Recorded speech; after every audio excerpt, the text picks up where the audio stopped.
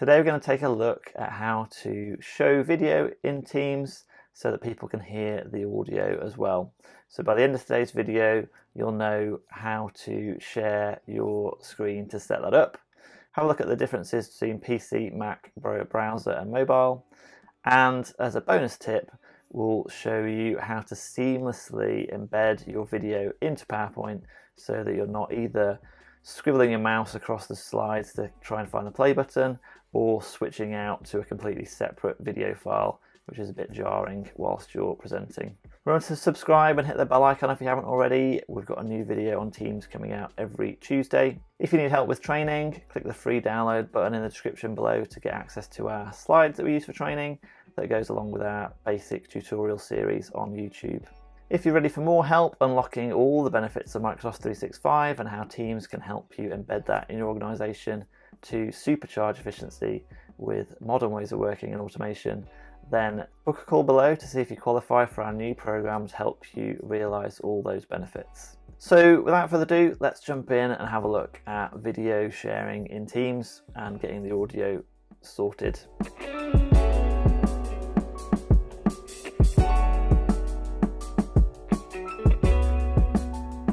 Okay, so let's dive in and have a look at Teams. I've got a few instances of Teams open here. So I've got one in Edge in the browser. I've got one in the Mac version of Teams, and I'm running Parallels on my Mac, which you don't need to worry about if you don't know what that is, but basically I can have a PC version on my Mac, so I can get all three versions on one screen. If that's what you're wondering, I've got all them set up. So let's just dive into Meet now and start a meeting. And say I wanted to start sharing some video, I would click share, share my desktop. But before I click the desktop, you need to tick this include system audio. And then when you share your screen, then anything that comes through your computer, everyone on the call, on the meeting, in Teams will be able to hear it. So if you then want to play a video, you can just go to the video file. If you're sharing PowerPoint slides and that's got audio in it, then that would play through.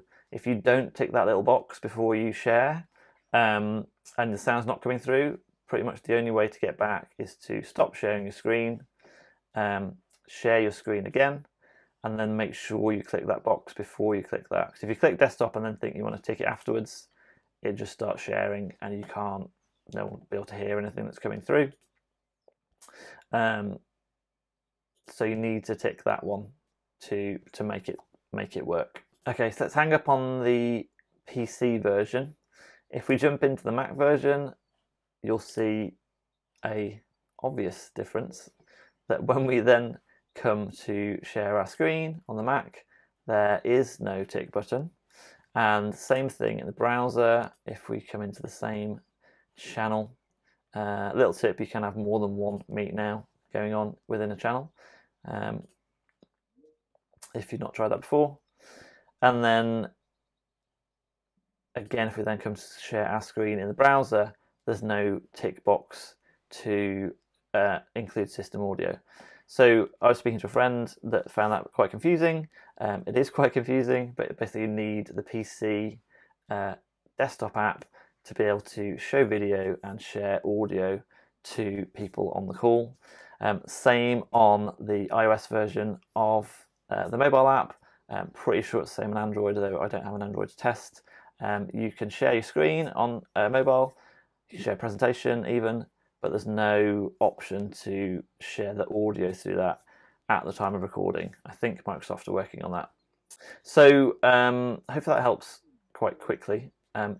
Just wanted to give you another little tip, hang up these calls. And if we jump into PowerPoint, I'll then show you how to embed your video so that you can just move through the slides. The video will be part of the slides, it'll start playing, it'll move on to the next slide after playing to stop all of those awkward moments when you're scrabbling around trying to get your video to play. So I'll jump into PowerPoint now. Okay, so I'm in PowerPoint now and we've got the slides that we used in our last webinar. If you've not seen that, then I'll put a link in the description below.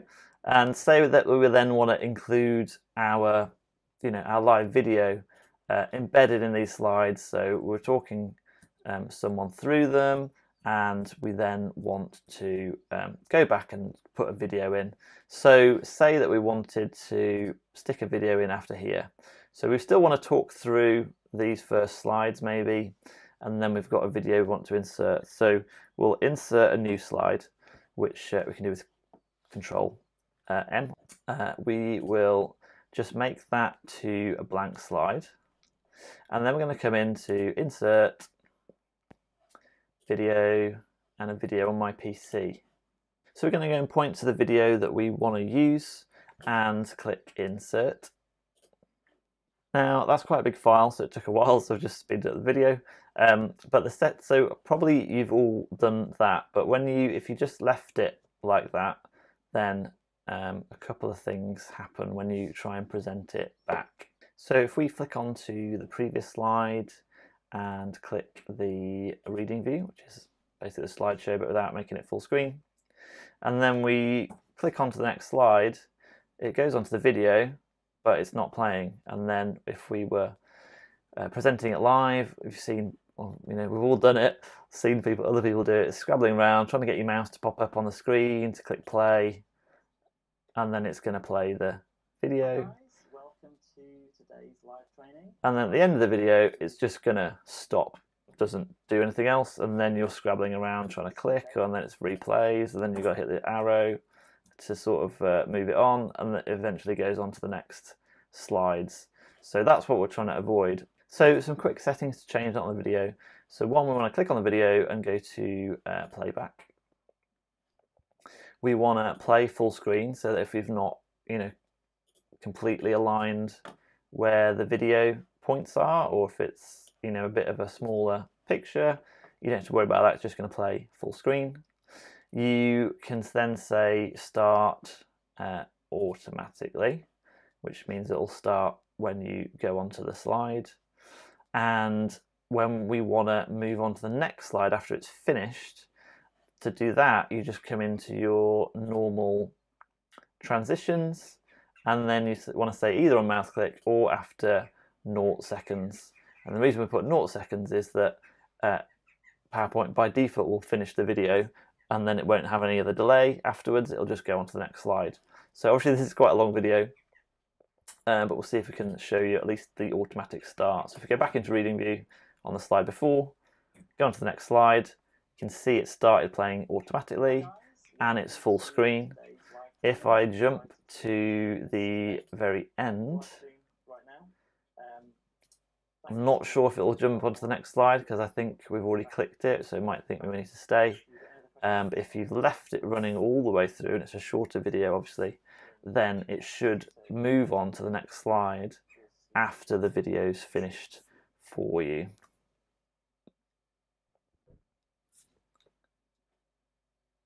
Yeah, so only it works if you haven't clicked on the video to advance the video. So I can't show you that right now, that video, but if you've got the transition set on that slide to go after 0 seconds, then as long as you've played the video all the way through, it'll go on to the next slide for you. If you interact with it, it'll assume that you kind of want to stay on that slide because you're doing stuff to it. But hopefully that was a good little tip that some of you didn't know. Let us know what you think in the comments about the sharing audio. Is it confusing? Let us know about what you think about the PowerPoint embedding. Do you do it? Do you flick to another video file? How do you present video to your Teams meetings? So remember to give the video a like if you liked it. Hit subscribe and the bell icon if you haven't already. We've got new Teams videos coming out every Tuesday.